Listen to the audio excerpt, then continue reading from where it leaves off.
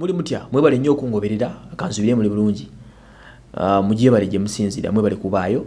Beef Organic ye sponsor ku Jesco Plaza. Atenga oyakujjanyaba itira obulade bonna okuluma muholide mwina abajja basama muyitire wajje wa Dr. Biva bakoleko. Ate ye Sheikh Umar ye wadduwa kuba akasimu munonye wonna ku Facebook ajja kuddamu. Ne programs zafiteeka ojja kuba omulaba. Akusomere dduwa bitu bikutererere. Pozi 19 tuli ku FM. Ku nsonga za kalo kasita shiyo ya mwaka kakati nakoze story ya Rema nemba gamba Rema yajjamu olubuto lw'omusajja olwasuuka mumaka ga Kenzo kitigiza yenderanga makago n'okkola embaga ey'okubiri nabagambye story yavudde ku mikwano gye omu ku baana babadde ba maids ku mukolo gwa Rema yasasanyiza ebigambo bino which was very very bad. Bubera ne chali wa inaku protectinga ku nsi kuno naye mune chali wa kuvyamuna akuwayo sirungi ono yawaddeyo Rema munsi nenkola story abangi ne kunjogerera era comment nazirabye naye izero fere tujja kwa binyonyola tujja byogera ate male mu birabireyo kale after all tuba tumaze okwogera ku bintu biteekawo tulina okunoonya ku bantu abakugu abatubuulire kiki bakitegeeza nange gye basobola tuttanyamu n'okutunyonyola n'okutuwabulamu kw'ebyo ebintu ebimu. Sheikh Umar nga bulijjo tuba naye ku lifestyle week to week avaayo n'atunyonyola ku nsonga z'eddiini.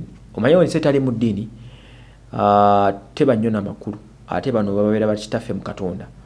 Sheikh ono azze n'atunyonyola mu ndaba ey'obusiraamu what it means. N'avumirira nnyo ekikolwa kino ekya Rema n'amakulu eky'okufunira olubuto mu luggya lwa mu maka ga munne Kenzo. N'agamba nti mu busiraamu ekikolwa kino oba osana kuba mayinja. Mu sharia law liba jinja nga lisomye bateeka li babiri gwe ne Hamza Stone n'enyoka kati oyo ye bwatu batunyonyode n'atugamba kiyakoze kibi nnyo era nga ye Sheikh yakisanyukidde mbadde nsaba Sheikh tumuteekeyo kaso kanyumire ku bigambo bino mbiwulire bulungi nnyo n'obwegendereza mumanye entaputa y'ebino ebintu wabudde ku nsonga za Rema. Ensonga za Rema naziwulidde naye zakamunguluze era nga bwe nabagamba. Seka nga buli jomanya gatogo okumanya eddiini. Naam. Eddiini ebegamba ki ku kintu ekyo. Nenda ku Islam. Nga muwala wo mu Islam. Naam. Ne batabani bo. Naam. Omukyalo ono wali munne n'okwanjula yavudde ne yasanguza ebyama. Omuntu atukira okukolona nti beera mperekeze ku mbaga yange. Kitegezo baki? Oba mukwano gwe. Mukwano gwe yakutte ebyama bya Rema. N'abyanjuluza eri banne eri ensi. Natugamba ekisooka nti Rema yafunira olubuto mu maka g'omuki olwasooka n'alugjamu olwokubiri yagenda okulaba nga atidde okuswala n'akubira amangu embaga ekoleki eggwe n'atuuka n'okwasanguza ebyama nga Dr. Muza batalina ssente bwalinamu eza bulijjo Seeka Umar nga munaddiini njagala otunyonnyole endaba y'eddiini eyogera ki ku nsonga ezo. Asooka n'entuuza Kenzo oyo bwe njogeramuko naye nannyinnyonnyola n'andaga evidence nga alina obukakafu obulaga ddala nga Rahma yamuwoowa ng'akyali mukazi wa Kenzo tannamuwa talaka. Bw'abanga tannamuwa talaka kati ate ne tulaba nti mbaga y'eno nzaawo ne bwe baali mpise ku mukolo gwabwe nali siyinza kujja. Ensonga lwaki siyinza kujja era nabagamba nti abantu mwenna abagenze ku mukolo n'abaguyimiriddeko bamaseeka baani mwenna muli wansi wa kikolimo kya Allah.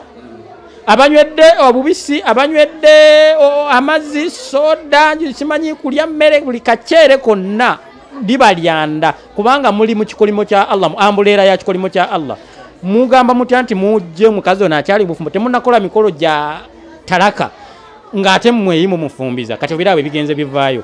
Kaakati wuuno kyazuulibwa nga mukwano gw'enfanfe yayogera nti oli omukolo avudde eri ng'ali lubuto yasooka n'afuna olumu ne balugjamu omukazi nga mufumbo.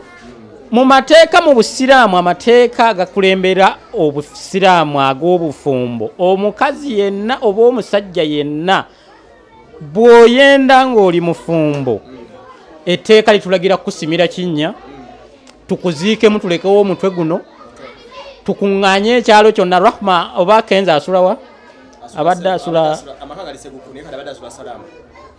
ngamba wali amaka Rahma we yali mu nyumba ya Kenzo. Kati amateeka galagira tusime ekinnya bamaseeka abawali mu ngabano ba Sheikh Muzata babadde balina okusima ekinnya ne baziika Kenzo mu kinnya ng'abulira mu manya ne baziika Rema mu kinnya n'alekawo mutwe ne Hamza ne babaziika ne bayita ekyalo kyonna ekyawa ekyesseguku ne babakuba amayinja paka lwe baalifudde olw'ekikolwa ekyo. Bannange mugenderere nnyo omulabi wa Uganda Lifestyle ebintu byenzija mbagambe ebimu mbyogera bwogezi ne mubivaako buvi naye manya mbyogera bwogezi ne mbiyitako buyise mwene mutabiggumiza.